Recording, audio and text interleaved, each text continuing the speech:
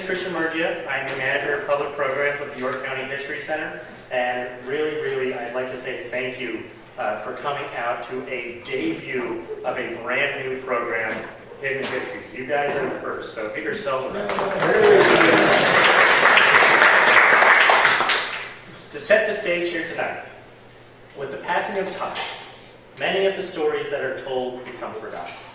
Many of the people who have walked the streets of York, the same ones we all walk today, have been forgotten, lost to time, just as anything else. However, sometimes these people are kept alive by living family members. Others are hidden, only to be found through research. Libraries, archives, historical and oral records are all time capsules that preserve the stories and histories of the people of our not-so-distant past. There are people in York today that know some of these histories that have been forgotten. And it is the duty of all of us to know and recognize the histories of those who came before us, especially if those histories had been hidden. Guy Dunham is a Presbyterian minister who served various congregations for 40 years until his retirement in 2017. He also served as executive director of the York County Council of Churches from 2008 to 2010. He is married to Susan Dunham, and both attend worship at and are actively involved in the life and ministry of First Presbyterian Church. Guy will be sharing the story of David Etter Small, an advocate for freedom seekers in the 1800s. So without further ado, my friend, Guy.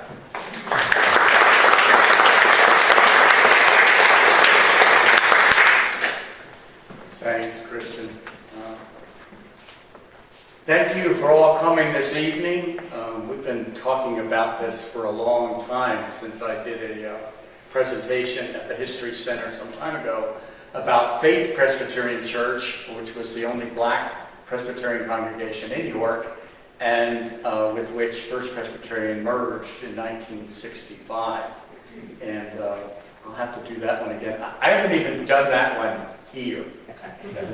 So I still need to do it here in First Presbyterian. Yeah, Rich, I need to do it.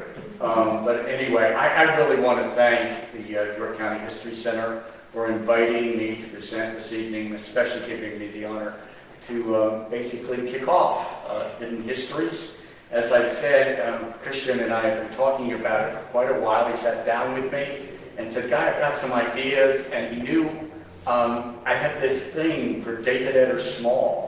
And he said, can you talk more about him? And I said, well, he's a fascinating guy, and everybody thinks in terms of Philip A. Albrecht Small and Samuel and Isabel Small, but nobody knows about David Etter Small. And I think if you don't, you'll be surprised what part of him is still very evident here in York, and you didn't even know it, most likely. So anyway, I also need to thank Jim McClure. Jim McClure has become a real friend of mine. He's an expert. If you know anything about his writing, he knows so much about York County history. And he has been such a good mentor with me and also a source of information. So that's been invaluable. I want to thank K.G. Gorin, Kyle back there. He's the tech guy here, Director of Communications and Media at First Presbyterian. And then finally, I want to thank my wife, Susan, who's also seated back there. She has her clicker in hand, so I don't have to try to coordinate. I don't do well talking and clicking. And because she has already done such a good job in practice, she has received the honor of being referred to as my click chick. So thank you, honey. I really appreciate it. Before I begin, I want to clear up some possible confusion.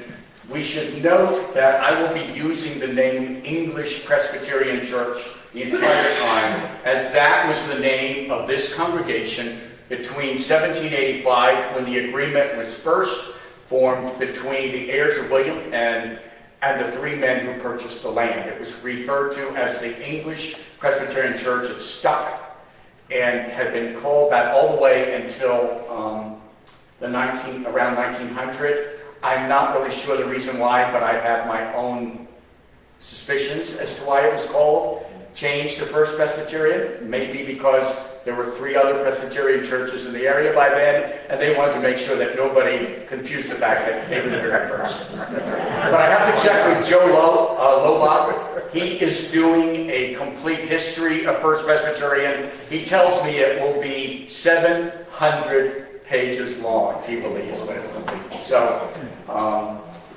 anyway.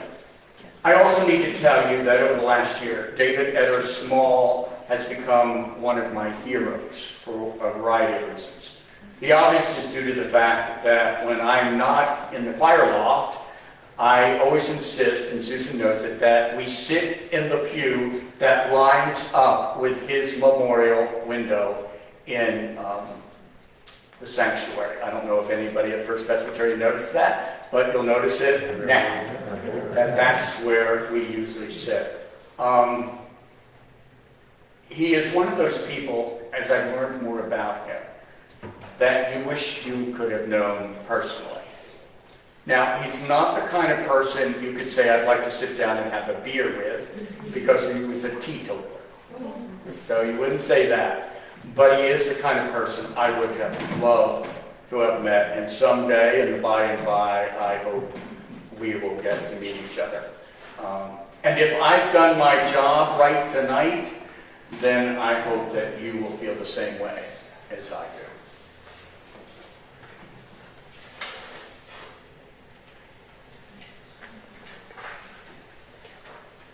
Excuse me a minute.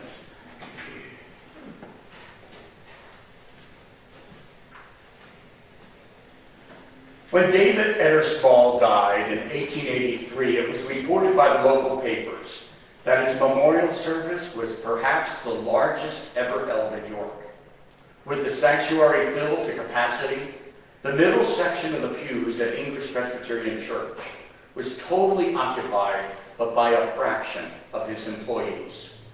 It was said that he was often quick to warmly correct them when necessary, insisting that they call him David rather than Mr. Small. The day after his passing, the York Daily wrote, "A complete history by human pen of such a life as his cannot be written.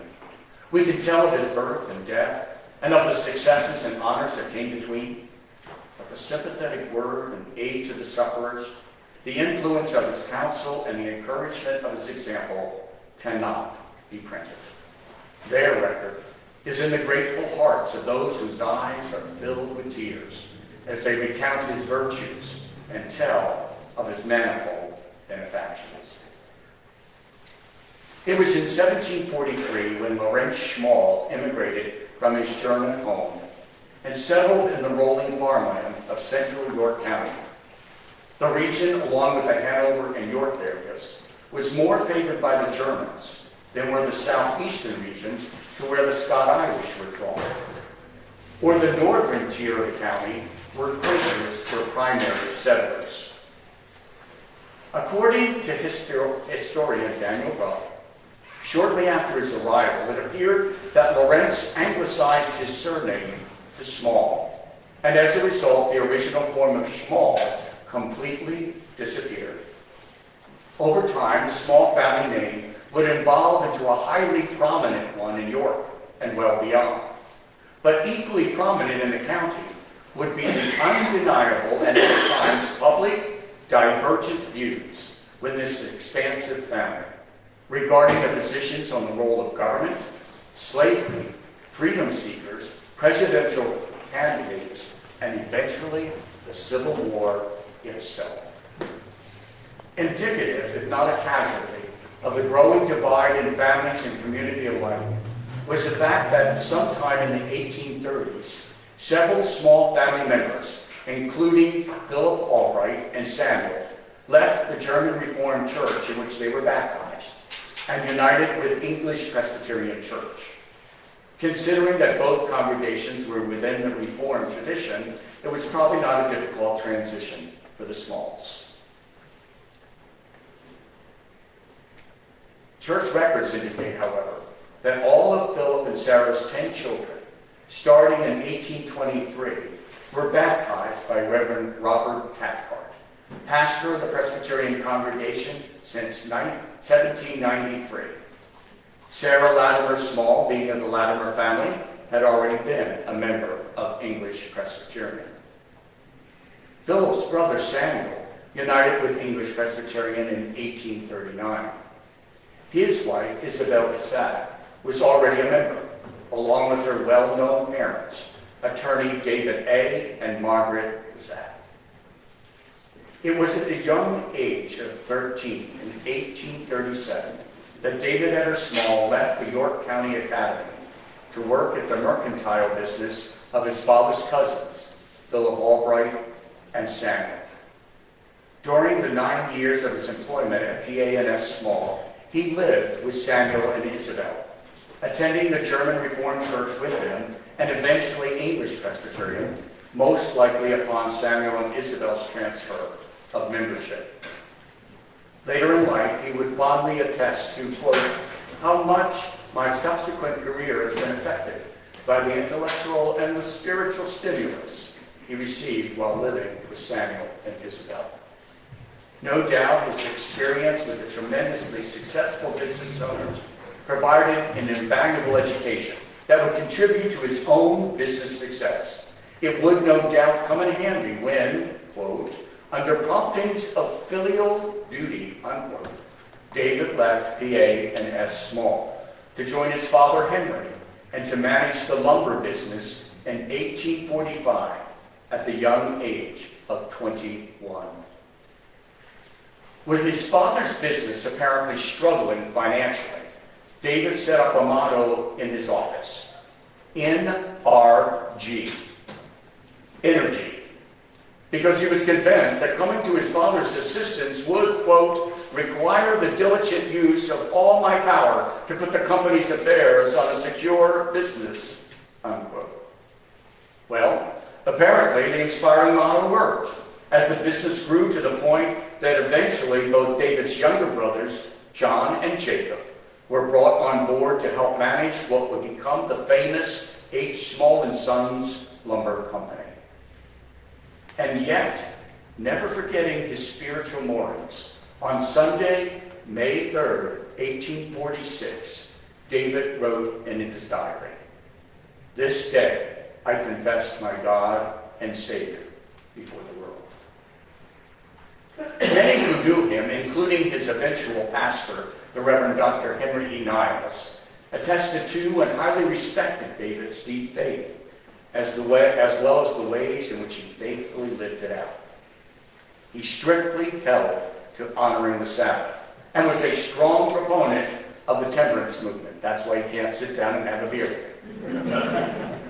But more than that, what stood out for those who spoke so admirably of him was that he showed himself to be a man of deep compassion, especially for the less fortunate, even showing tears in his eyes as he would hear their sad stories. So compassionate was he, Niles said it was even to a fault. As Niles would later write of him, love of money is the prevailing spirit of our age, and too often the more a man gets, the less he gives. The more stern and hard and illiberal he grows.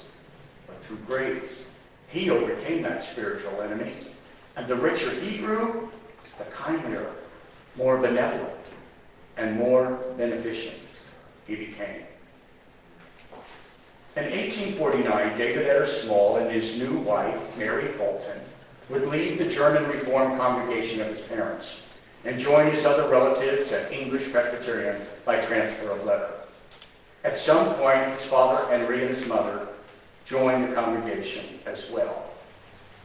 Which begs the question, why did some members of such a prominent family as the Smalls leave the church where their ancestors had worshipped for decades?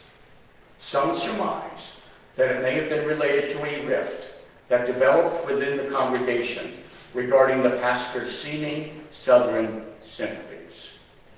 However, other than speculation, the actual reason for their departure appears to be left to the ages. just the same. Even as the tensions over slavery and abolition of the institution grew in the county, so did the economy and industries in the expanding town of York. At the turn of the century in 1800, York was one of the top 100 most populous regions in the young nation. As agriculture continued to expand across the county's rich farmland, the need for grain mills and other types of related industries grew. In addition, with the invention of the coal-powered locomotive by York citizen Phineas Davis, and the expansion of the Northern Central Railway from Baltimore into York, across to Lancaster and beyond, the need for rail cars and other related industries also emerged. Industries that had long been part of the landscape, such as iron ore furnaces and lumber yards, etc., benefited as well. Family names such as Small, Billmeyer, Goodrich, Bauer and Wolfe, Farquhar, among others, became well known in the county as its chief employers and industrialists, as well as being its movers and its shapers. At one point, 1/6 of all the freight being shipped by the Northern Central Railroad between York and Baltimore was attributed to P.A. and S. Small. And 1/3 of all the grain grown in the county was purchased by them, with it then being sent to customers located as far away as London and Brazil.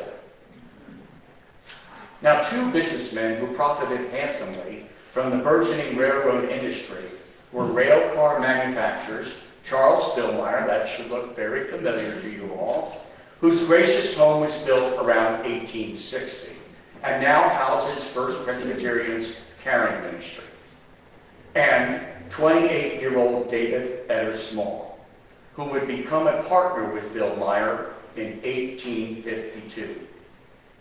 The name and reputation of a highly successful railroad car manufacturing company would become as well known across the country as did the name of David E. Small. At its peak, the company would employ over 700 workers, not to speak of others who were also employed in additional businesses owned by David E. Small. Nonetheless, many attested to the fact that attaining success at such an early age did not cause Small to follow the path of many who knew equal financial success. As Henry E. Niles would later note, it was also faith in God by which our brother overcame that evil spirit, which in case of so many who achieve their own fortune, makes them appear haughty and unsympathetic towards others. Everybody saw that he was modest and unassuming before his fellow men, full of kindly impulses and of generous, delicate deeds. His long life as master, it has been well said, was one of patient kindness and generosity. No harshness entered into his rule. No severity guided his action, though firmness was one of his sterling qualities. Now owned by Martin Library, Small built his brownstone house in 1866, just on the west side of where the library now stands. How many of you knew that? I didn't think so. Years later, Henry E. Niles would recount how upon its completion, and before any guests had visited the house, David E. Small asked that Niles and the church elders, with their wives, join him and his family in a meal. Afterward, the spacious home was filled with the songs of praise, the reading of Psalm 30, and with each person there offering prayers, thereby dedicating the stately brownstone to the glory of God and for God's use. During this time of tremendous industrial growth, the ongoing relationship between York County and Baltimore's harbor, not to speak of states farther south, was extremely important, not only for York County's growing economy, but for the economy of the eastern and the northern states as well. In reality, the South's thriving cotton industry, among other cash crops, had become extremely beneficial to northern cities. But there was no denying that the South's economy was heavily dependent upon slave labor. And thereby, by extension, so was the northern states. And although slavery had been outlawed by all the states north of the Mason-Dixon line, the abolitionist movement itself was not always popular, even above that line, including in York. By the time the war began, David Etter Small was more than willing to go and fight for the Union cause.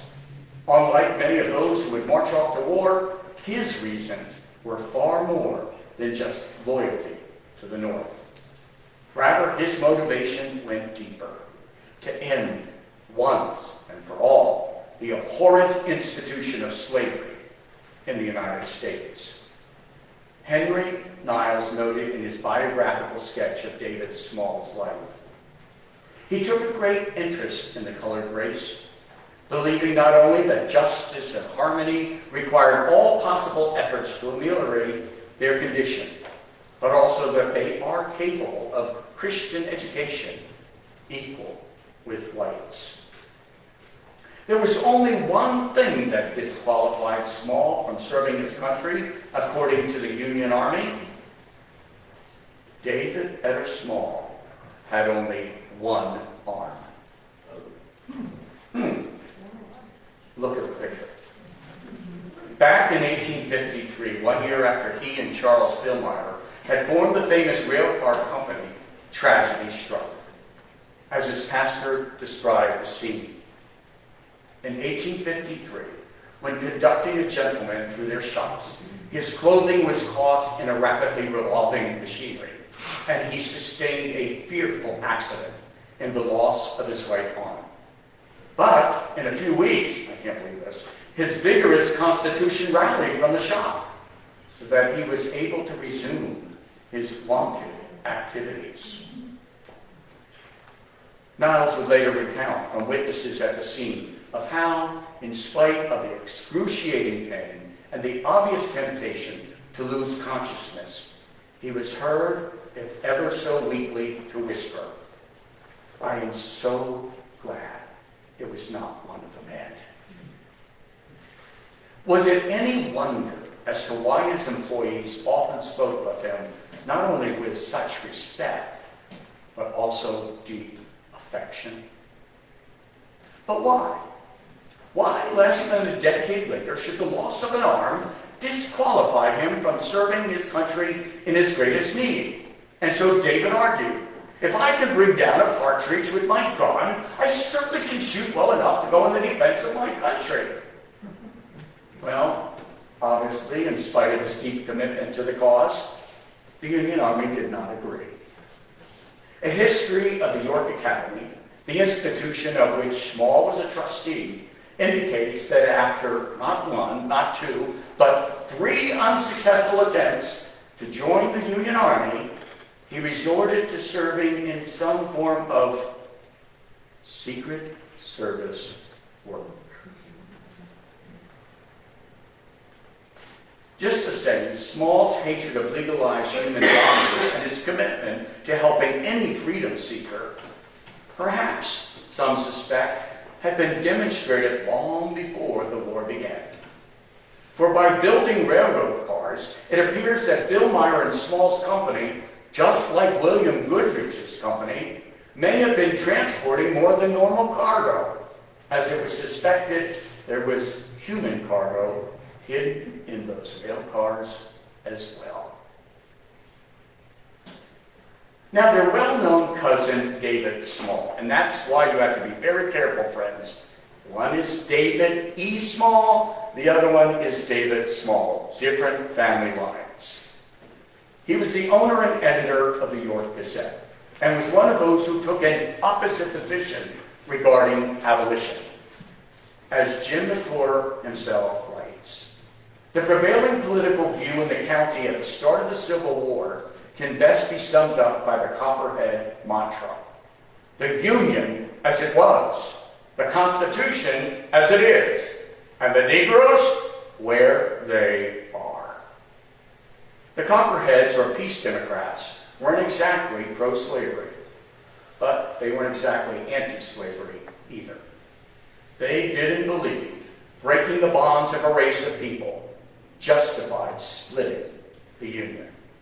They took a decidedly states' rights point of view. Does that sound familiar?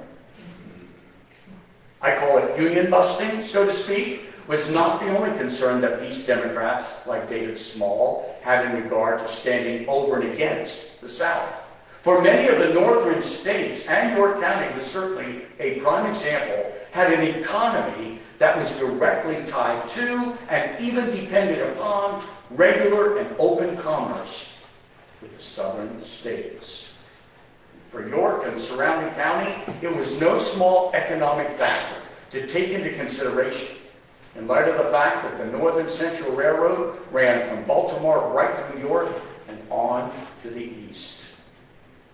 Even strong Republican business families, such as P.A.N.S. Small and David Etter Small, had benefited greatly by this fact, and thereby could be adversely affected financially by opposing the South in its cause. By early spring, word was spreading that Lee's army was moving up toward the Mason-Dixon line with the intention of invading Pennsylvania. On June 16, it became a reality as the Confederates entered just south of Chambersburg and met with a weak defense from Union troops. Their ultimate goal was to reach and capture the state capital of Harrisburg, thereby making a profound military invasion into Northern territory. David Small, not David E., but David Small, now Chief Burgess or Mayor of York, had called a meeting held in the offices of P.A.N.S. Small to discuss the defense of the city and to beef up recruitment of volunteers in light of the impending Confederate invasion of York County. The following account of a subsequent meeting was reported by historian John Gibson. He writes, "The Committee of Safety of the Borough of York, organized in June 1863 for the defense of the Borough of York, for the information of the public, published the following statement. On Monday evening, the 15th of June, 1863, at the call of the Chief Burgess, a large meeting was held in the courthouse, which resulted in the appointment of the following safety committee. Among the 15 men assigned to 5 different city wards was David Etter Small. Not long after, Confederate troops were beginning to cross the Mason-Dixon line into southwestern regions of Adams and York counties. Just like their Union counterparts in the South, they began pillaging farms and small villages in search of fresh horses, chickens, and hogs to slaughter, grain to bake bread, shoes to replace the worn-out ones. Word of the imminent invasion spread, and citizens began hiding valuables, some placing them in grain bags and lowering them into wells. Others hid their treasures in nearby streams and brush. In York itself, shoemaker and elder at English Presbyterian Church, Jacob Emmett, which, by the way, that's his window back there in the corner, ran back and forth to the building of cabinet maker Colonel George Hay next door, hiding all his leather goods in none other than empty caskets. By June 27, as the reality of an invasion of York became undeniable, citizens of the city and outlying regions began packing up as much as they could on horses, wagons, or simply left on foot, and fled to the river bridge in Wrightsville, seeking refuge in nearby Lancaster County and beyond. Thousands of citizens gathered their valuables, livestock, and horses and headed for safety across the broad Susquehanna. In Wrightsville, throughout much of Saturday, June 27, a massive traffic jam of refugees stretched westward toward Helena. Each awaited his turn to pay the required toll to cross the covered bridge to Lancaster County. Among those fleeing was David Etter Small's family. His great-great-daughter Liz Winnan would remark years later. He eventually felt his family would be safer with the Philadelphia relatives, so he loaded them in their carriage, made for the Wrightsville Bridge, and was one of the last passenger carriages to cross the bridge before it was burned. However, David E. Small, now a member of the safety committee, did not go with them, but stayed behind. A year before the Civil War ended, the fiery abolitionist preacher, Reverend Thomas Street, resigned his position at English Presbyterian and became the third pastor of North Presbyterian Church, located in New York City. With his departure, English Presbyterian's leaders began a search for a new pastor, one whose eventual tenure would prove to become the second longest pastorate in the church's history. His call would also begin as the nation was not only reeling from the catastrophic effects of its recent civil war, but also the horrific assassination of its iconic president. It was within a post-war environment in which Reverend Dr. Henry E. Niles would also seek to lead his congregation into resuming some sort of normalcy.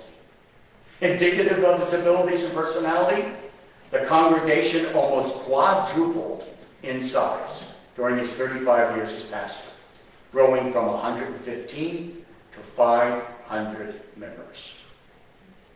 But also in 1865, the year of Niles' installation, David Etter Small was ordained and installed as an elder, thereby serving on the session with none other than his cousin, Samuel Small. In addition, he became known not only as a dedicated Sunday school teacher, but also as one who never hesitated to attest to the faith that was his in Jesus Christ. He would often urge friend, colleague, employee, or stranger alike to receive the salvation offered to them in Christ and to pray with them to that end.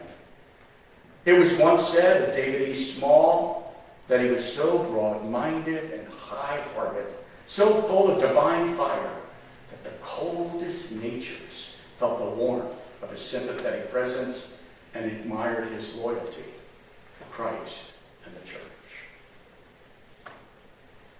In 1854, a year after David E. Small lost his arm in that industrial accident, Presbyterian minister Reverend John Miller Dickey, along with his first black students, brothers James and Thomas Amos, founded Ashland Institute in Chester County, Pennsylvania. They named it after Jehudi Ashland, a religious leader and social reformer. As the nation's first degree-granting historically black college and university, Ashland Institute paved the path to higher education for African American males, which had been previously unavailable to them. In 1866, a year after the assassination of Abraham Lincoln, Ashland Institute was renamed Lincoln University. The college attracted highly talented black students from numerous states, especially during the long decades of legal segregation in the South. It would be noted almost 2 decades later that upon his death, David Etter Small left, among other previous monetary gifts to the college, a large sum of money to the university, with Small's bequest amounting approximately the equivalent of $320,000. Small's generous donation came as no surprise, as he had been known for providing financial assistance to various individual black students who wanted to attend the school but could not afford it themselves. In 1873, tragedy would strike the Small family when his eldest daughter, Annie, died after suffering a number of years with ill health. Always hoping that somehow she might be spared, David E. Small was devastated by her passing. In retrospect, some believe that it was this difficult loss that caused his once robust an energetic constitution to wane. In 1875, Small suffered another personal loss in the unexpected death of his business partner, Charles Billmeyer, at the young age of 51.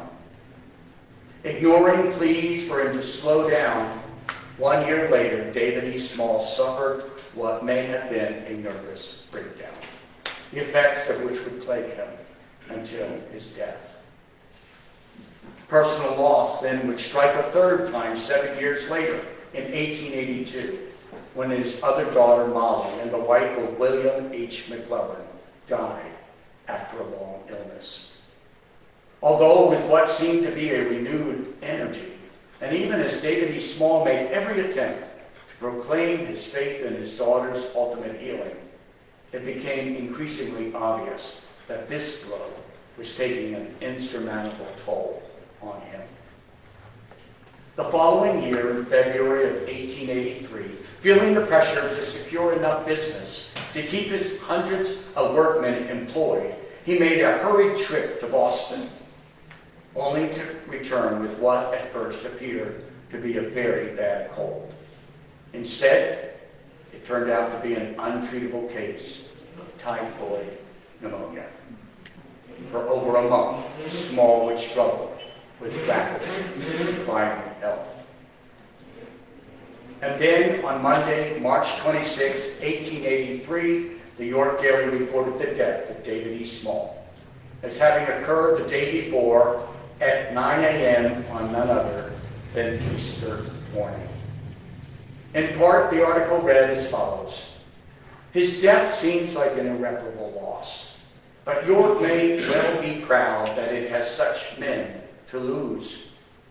It is a boon for a town that its young men have examples like the life of David E. Small to incite them to manly effort, and to preach so forcibly of the rewards, temporal and eternal, of those who are diligent in business, fervent in spirit, serving the Lord." In an age of sensuality and brutish materialism, his character is a shining light to lead those who have any aspirations up into a higher region of principle and pure atmosphere of sentiment. For all who knew him will be better such a man has lived and left so sweet a memory and so exalted an example. David Etter Small died just prior to his 59th year. And although his final resting place is in Prospect Hill Cemetery, rather than the English Presbyterian Church graveyard with his other famous relatives, he nevertheless was remembered by those whom he had helped over the decades. This was particularly the case with the black community. For upon his death, a community directory stated, "Mr. Small took a deep interest in the welfare of the colored people, many a time giving them pecuniary aid and a helping hand on their way to freedom." And so, in remembrance of those kindnesses, the colored soldiers of York have named their post David E. Small Post, number 369, GAR. And perhaps it could be said there has been no greater description of, nor tribute to, the life of David Etter Small than that one simple yet profound gesture of gratitude.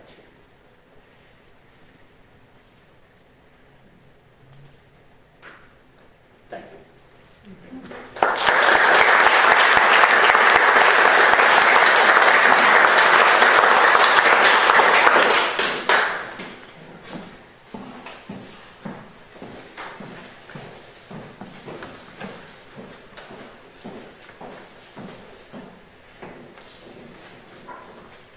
Supposed to answer questions, or we just...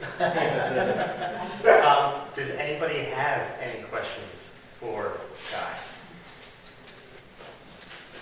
You showed several different buildings, and I'm trying to figure out which one was actually his home.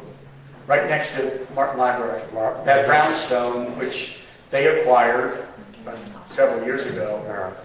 I was lucky enough to know somebody who works there who got me in the house so I could take those 2 pictures of the entryway and the dining hall, because nobody's allowed in there. That's where the offices are. And it's Paula Gilbert. I was her pastor years ago in Lancaster. And I got a hold of her. Actually, you and I were having lunch that day, sir, Ryan. And I saw her and I said, oh my gosh, that's Paula. And so I asked her, and she said, I can get you in there. So she got me in there to take the pictures. And it's been, I think they said they spent $800,000 to renovate the house. And it's now, as you know, connected to Martin Library. The offices are in the 2nd and 3rd floors. And the 1st floor is maintained? Just like what you saw, that's what it looks like. It's gorgeous. Wasn't that Henry Blattner's photography studio for a number of years? It may have been. It went through several hands before it finally came to the library. And the Falstaff, Susquehanna Falstaff, I worked in that building. Yes. So probably Louis Appel had acquired it at one point. Because he saw the value in it. That's who Louis was. And he saw the value in it. He made sure that it didn't get demolished. Just like the Billmeyer house. We won't talk about how almost it got demolished. You can ask somebody from First Presbyterian that story if you don't know it. But anyway, if you go in, it's amazing because there's frescoes in there in David's house, but also in the Billmeyer house, the same frescoes painted by the same men who painted the frescoes in the National Capitol building. So these are people, folks, who had money. They were extremely wealthy and well-to-do. But David Etter Small was humble, nevertheless. Anyone else? This doesn't relate to your presentation, I don't think. But the story or the history of the Underground Railroad, is that going to be part of this series of programs that you're offering? I hope so. Yeah. It's beginning to unravel more. Scott Mingus has done an incredible job in researching York County's involvement with the Underground Railroad. And he was the one who tipped me off to the fact that David Etter Small may well have been a part of it. That's where, yeah. And when you consider the fact that he and William Goodrich were contemporaries, they were businessmen, they both built rail cars, they knew each other. And people involved in the Underground Railroad didn't write it down because it was a federal offense. Right. So we don't always really know who was involved. We only know by certain things. Well, think of it this way, folks. Why? And nobody can tell me if any other post has been named. Why would the black veterans of the Civil War name their post after a white man unless they knew exactly what he had been doing? And then on top of it, then the contributions to their education. So, yeah, he was well known and understood who he was in the black community here.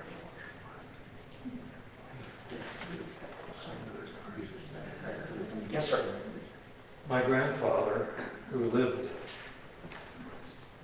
North Queen, almost to Arch Street, was an engineer during his time between York and Frederick. And I don't have a picture of him actually leaning out of the steam engine, you know. I would love to have it, but that begs the question. Might have he pulled some of those cars? Now that might have been... It's always The ones with the space for with the locomotive. Yeah, I don't know. I don't know. As I said before, the Smalls, Philip Albright and Samuel particularly in Isabel, because incredible contributions they made to York County in regard to York College, the institute before that, the Children's Home of York, York Hospital, what they did in philanthropy. And she also, upon her death, Samuel died first, she also left money to Lincoln University. Not as much as David did, but she did very well. And, but unfortunately, David Etter Small kind of got hidden, if you will, in their shadow.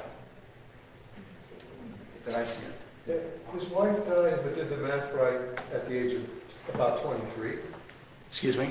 His wife passed away at the age of 23. That was his daughter. That was his daughter, okay. Yeah, that was Annie. And then Molly, and I could not find where she's buried with McClellan. I tried on Find a Grave and everything, and I do not know. But if somebody knows, I'd love to find out. Did you know the cause of death from his daughter that died at 23? It was a long-term illness. That's all they said. I don't really know what exactly it was. It may be recorded somewhere, but I haven't read anything.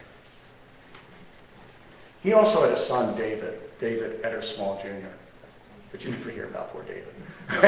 Well, we do. We have some things in the archives about him. And, because he continued Billmeyer and Small after both those first men died. He continued. Yes? I have two questions. The railroad ran from Baltimore north, or did it hook in lower, south, more southern than Baltimore? That part I don't know. Now, I'm sure it did because it all connected the deep southern states all the way over the Mason-Dixon line, so there's probably a confluence of railroads. But the northern, which is still in existence, you can ride it today. And what was his company, what would it be now? I mean, what did the progression of the company? Of Billmeyer and Small? Yeah. They eventually Well, closed. PANS Small. They all went out of business eventually over time. Oh, so they're all out of business. Yeah, they're no longer in existence. I think that's not uncommon. Generationally, eventually, the generations don't keep it going anymore. And PANS Small was mercantile, They were a lumber business, transportation of grains, as I said. They were in a number of different, and they figured very prominently in the invasion of the Confederates. Jim McClure writes of it.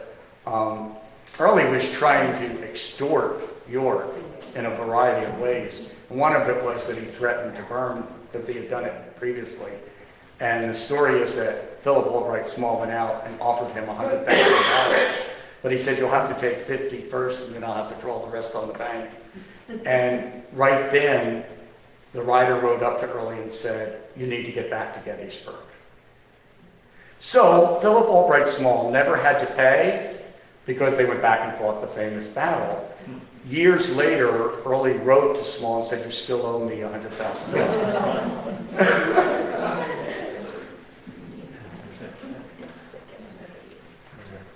Any others? I would just say that this was a very interesting and informative kickoff to your new program. And these people always sit across the aisle from Susan and I. So now you know why I said, where I said, yep, there's David. Phil said to me, you have to sit next to David today. And he sits next to David. One more round of applause for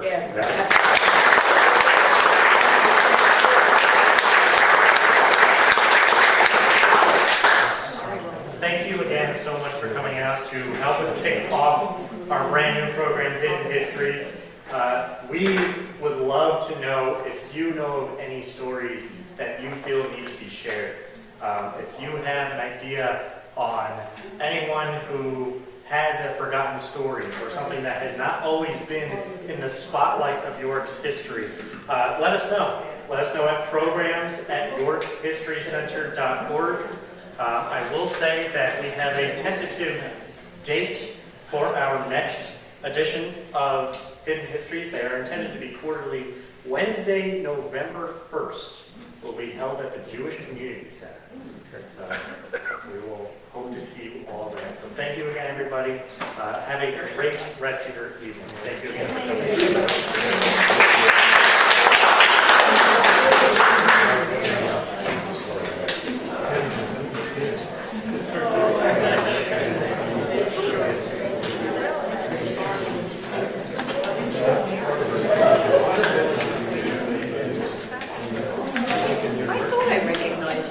Hello, sir. How are you? Good. Very well. This was nicely attended. Very good. Yeah, looking forward to the next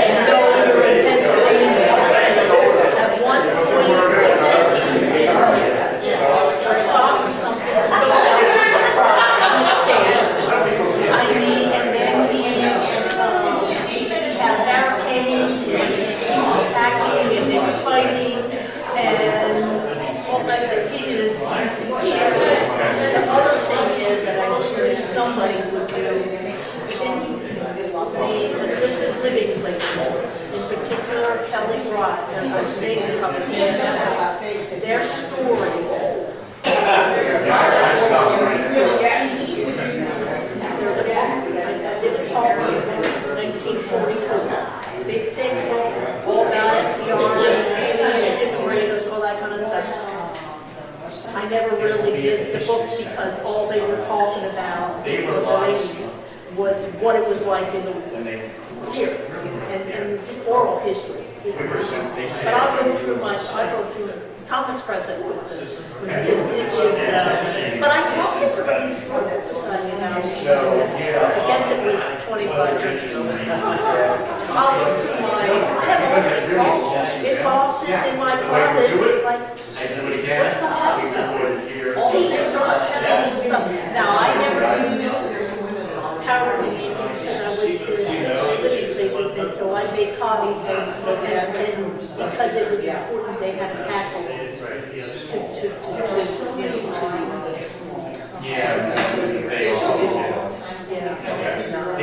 Who are you doing in November?